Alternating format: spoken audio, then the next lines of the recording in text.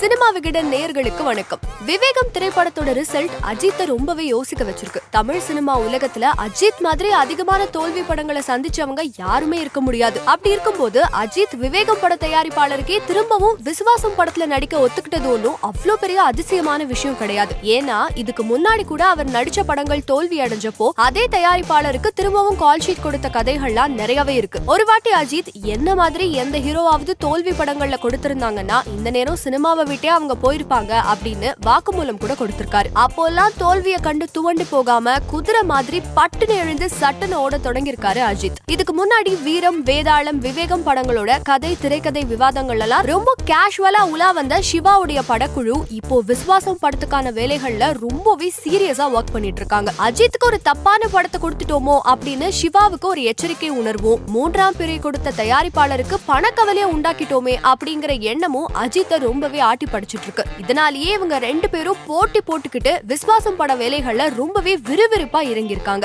இது ஒரு புறம் இப்படி இருக்க, விஜய வச்சு வில்லு படத்தை இயக்கிய பிரபுதேவாவோட லேட்டஸ்ட் டார்கெட்டும் அஜித் குமார் தான் அப்படின்னு சொல்றாங்க. புது விதமான ஹைடெக் ஸ்டைல்ல பிரபுதேவா சொன்ன ஒரு கதை நடிகர் அஜித்துக்கு ரொம்பவே புடிச்சு போயிடுச்சு அப்படின்னு சொல்றாங்க. விசுவாசம் படத்துக்கு அப்புறமா வினோத் இயக்க இருக்கிற ஒரு படத்துல நடிக்கிறாரு அஜித். இந்த செய்தி ஒரு பக்கம் ஓடிக்கிட்டு இருக்க, இன்னொரு பக்கம் அஜித் பிரபுதேவா கூட்டணியும் இணைய போகுது அப்படின்னு சொல்றாங்க. நயன்தாரா நடிச்ச அறம் படத்தை தயாரிச்ச கோட்டப்பாடி ராஜேஷ் தான் பிரபுதேவா இயக்கத்துல அஜித் நடிக்க போற படத்தை தயாரிக்க இருக்காரா. தமிழ், தெலுங்கு, ஹிந்தி அப்படின்னு நயன்தாரா நடிக்கிற எல்லா மொழி படங்களுக்குமே நயன்தாராவோட கால் ஷீட் தேதிகளை கவனிச்சுட்டு வரவர் தான் தயாரிப்பாளர் ராஜேஷ். அநேகமா அஜித் நடிச்சு பிரபுதேவா இயக்க போற படத்துல ஹீரோயினா நயன்தாராவே நடிக்கலாம் அப்படின்னு உறுதியா சொல்றாங்க. அஜித் படத்துல நடிக்கிறதுக்கு நயன்தாரா ஒருவேளை ஒத்துக்கிட்டாங்கன்னா டெய்லி ஷூட்டிங் அப்போ பிரபுதேவாவை சந்திக்கணுமே அப்படிங்கறதுனால அதை அவங்க தவிர்க்கிறதுக்கும் வாய்ப்பு இருக்குன்னு ஒரு பக்கம் சொல்றாங்க. சரி, இது எந்த அளவுக்கு உண்மை அப்படின்னு நயன்தாரா தரப்புலயே போய் விசாரிச்சோம். அவங்க என்ன சொல்றாங்கன்னா,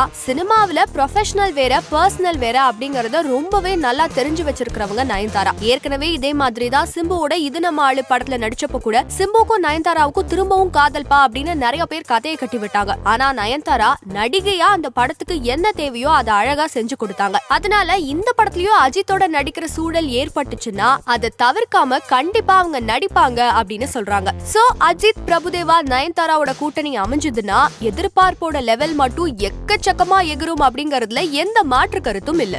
இதே மாதிரி மேலும் எக்ஸ்க்ளூசிவான தகவல்களுக்கு சினிமா விகடன் சேனலை சப்ஸ்கிரைப் செய்ய மறந்துடாதீங்க.